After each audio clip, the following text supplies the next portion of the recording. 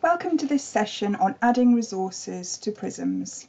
As was covered in the Search and Browse tutorial, in order to view items in PRISMS, you need to first add them to your workbench.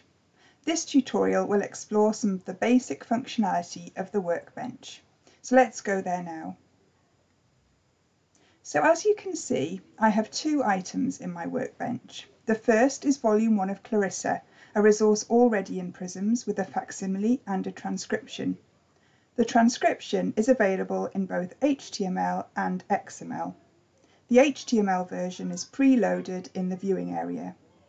I can add the facsimile by simply clicking on the icon. Note that it loads next to the transcription and is color-coded the same way. This is to help you find resources when several documents are open at once. You can have multiple windows open at once and move them and resize them as you like. This edition only has a transcription and a facsimile, but you could potentially have other components such as secondary literature, translations, and so on. The transcription and facsimile are linked, so clicking on a page link in the transcription will display the corresponding page in the facsimile. That's because both of these components come from the same project. That functionality wouldn't be present if the two different components had come from separate projects. The second item in the workbench is a record I created myself from the Search and Browse page. You can also add an addition directly from the workbench by clicking the plus sign in the header. This record is for something that isn't already in the PRISMS database, but it is related to my research, so I've added a record for it. Now I need to add the component, specifically the facsimile held by the National Library of France. To do this, I just need to click on the small plus sign next to the addition record. The eye symbol to the left of that allows you to focus on just this addition. Clicking it minimizes all the other windows. The plus icon opens a pop-up with 3 steps. Firstly, you'll need to select a category for the component, in this case a facsimile. Secondly, you need to give the component a title. You can copy and paste this from the website or make up something that will make sense to you. And thirdly, you'll need to provide a URL. This can be the URL of the page or the embed code if it's given.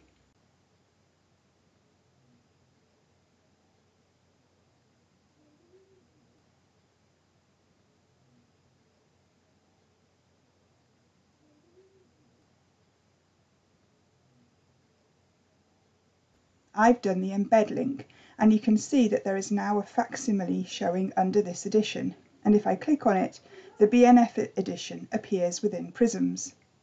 However, clicking on the toolbox icon, you can see that there aren't any tools for this facsimile, while the other facsimile has the option to add annotations.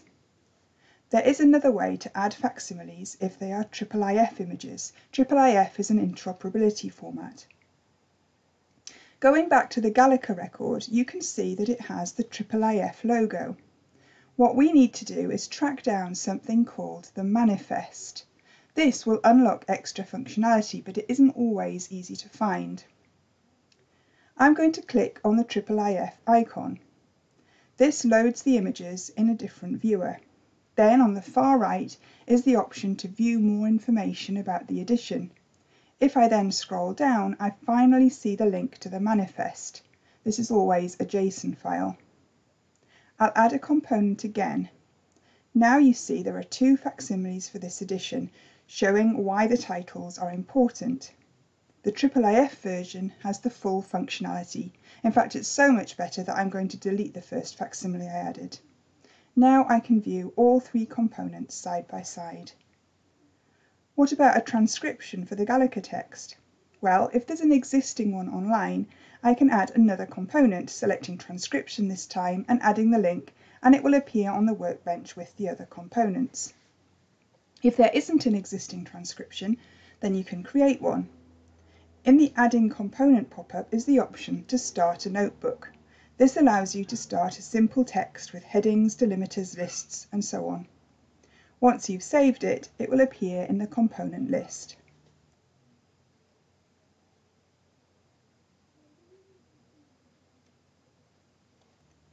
If you'd like a more sophisticated transcription, then we offer a digital editions course, which will get you started with TEI, that's Text Encoding Initiative, text encoding. You can publish your edition on your own web space and add it to PRISMS using a link, as with the other components, or you can ask us to host it for you. That will involve a small fee based on the size and complexity of the text.